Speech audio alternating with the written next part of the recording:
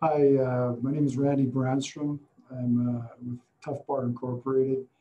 We've been developing fiberglass rebar since 1998. I'm just going to go through a history of the company and where we're at today. I'd like to share that with you. I'm going to go through a PowerPoint presentation here. Just bear with me for a minute.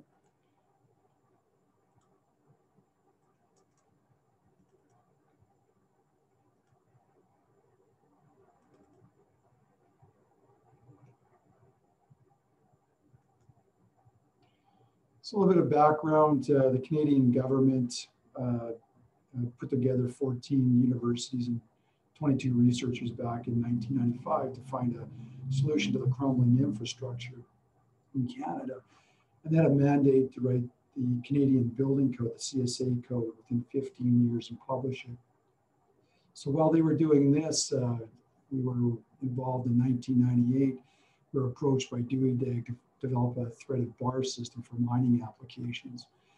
And throughout this research, we came up with a threaded bar, but also we came up with a rough bar without the threads. It was faster and more economical to make.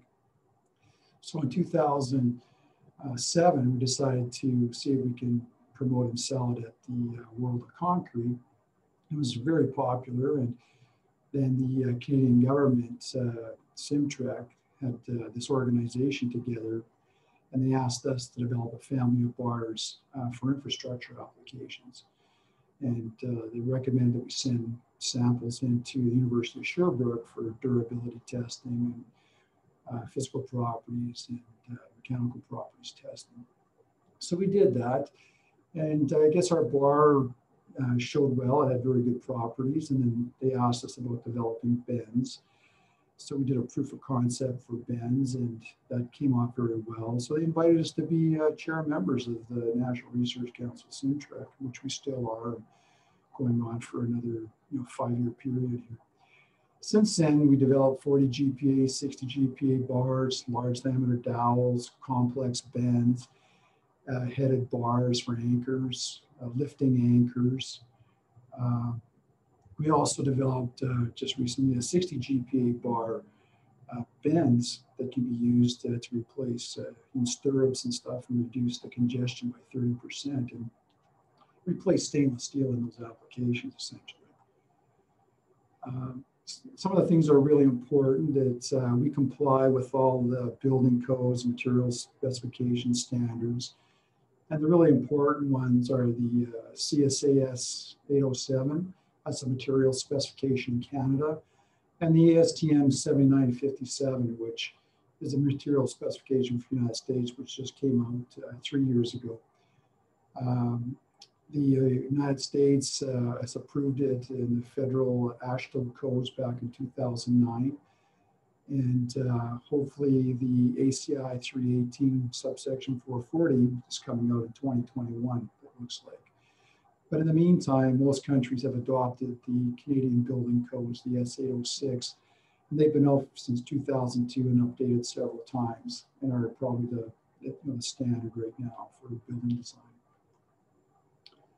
Some things that are important, we have 14 different tests that we go through. We have mechanical properties.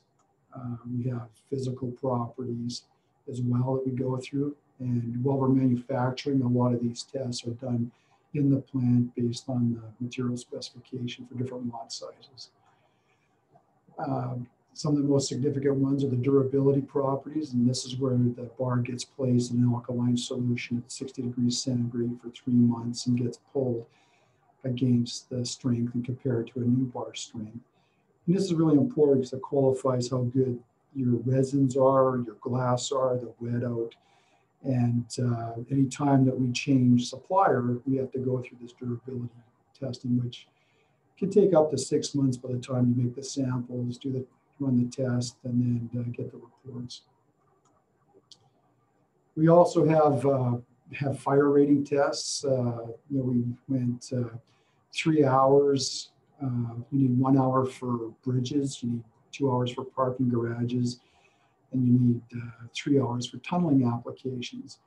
we provided bars with one of the other chair members that we're associated with, and we both went over 3 hours. In the first test, we did it with 60 millimeters of cover, and then we redid the test the next year with 40 millimeters of cover, and they both went over 3 hours. But the big advantage is when you reduce the cover, the bar spacing widened, and as a result, the slab gets stronger, and you can reduce the amount of bar that you need. I believe there's a 25 to 50% reduction in the amount of bar that was used by reducing the cover. A little bit of comparison, we've got 40 GPA, 60 GPA, 50 GPA bars. We own our own IP. We make our design and build and invent all of our own technology. And we have the capability of installing plants and having multiple plants throughout the world. Our strategy from the beginning was to become one of the largest suppliers of GFRP rebar in the world. And that's by developing technology, securing the patents on it, then automate the process, and that way we can scale. And the growth strategy is to set up licensed manufacturing or joint ventures in other countries. And that's why 4 years ago we rebranded the company from PP Composites to TUF-BAR to promote the brand internationally. Our products, we have bars ranging from number 2 to 12, 10 millimeter to 38 millimeter. We can go larger if there is demand, we can develop it. We can also take a number 8 bar, 25 millimeter bar, and we can coil it to about a 4 meter diameter, 12-foot diameter approximately, and stand a continuous length of 1,000 meter continuous length of bars, so that if you have deep piles or utility poles where a splice isn't allowed, this is one way that you can get away without splicing them. Also, you can speed up installation if you have long runs. We have bent bars, 50 GPA, and now the new 60 GPA bent bar, which is really important to reduce congestion in the stirrups, that type of thing. We've also developed lifting anchors where we can we can lift 2 tons or 5 tons, etc., depending on the size of the lifting anchor. We also developed a panel system for barrier fencing. And we also started with rock bolts that lend themselves to be used as form ties. And we also have large diameter dowels, which are very useful in joining slabs and track slabs and that type of thing. And we also have a headed bar that we've come up with as well for anchoring. We have ongoing continuing R&D. We've been heavily involved. We have a lot of patents out there. We have 7 different technologies, and we developed probably 23 patents and patent pending in different countries throughout the world.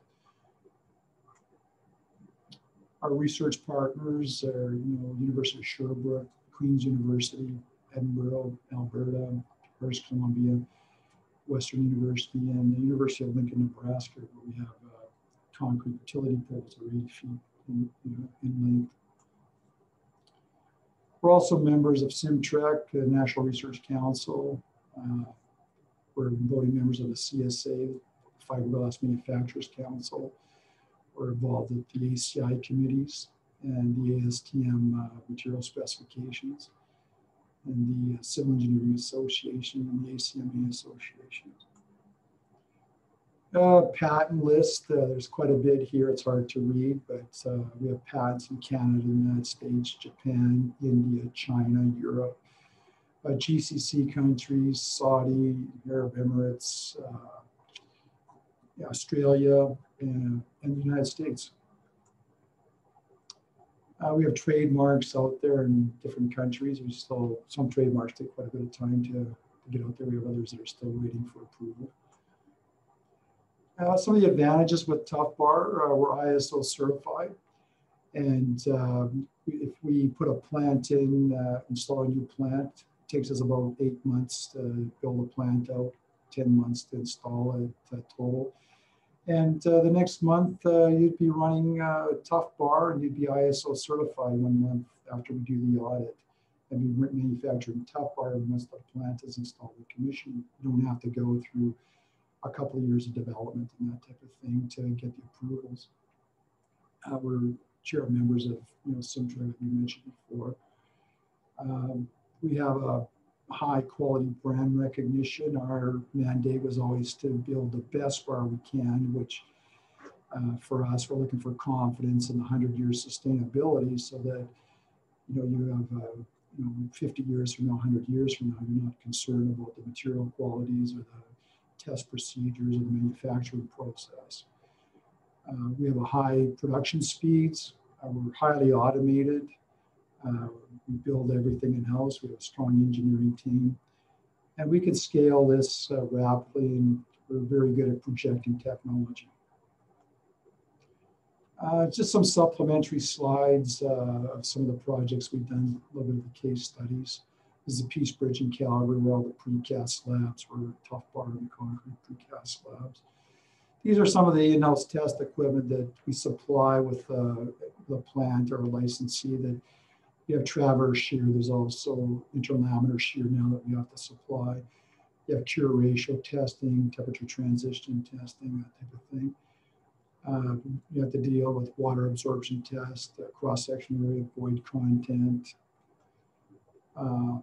We have a 200,000-pound pull test fixture with automatic clamping features and rapid pull testing features built in. These are some projects that we've done here, light rail transit systems, bridge applications. Some more bridge applications on the Maritimes, Ontario, more bridge applications.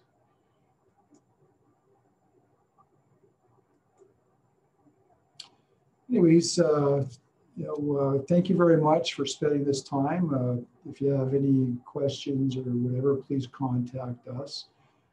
Let's turn back here.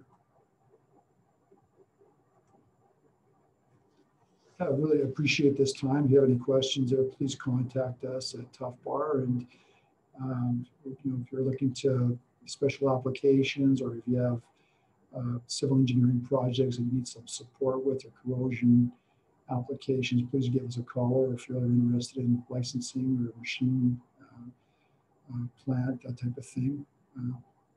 Thank you very much, and hopefully we get an opportunity to work with you in the future.